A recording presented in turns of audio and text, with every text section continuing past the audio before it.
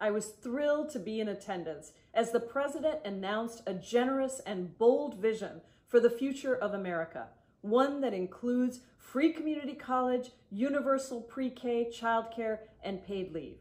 And of course, it's a vision that is built around green jobs, environmental and racial justice, and equality across America.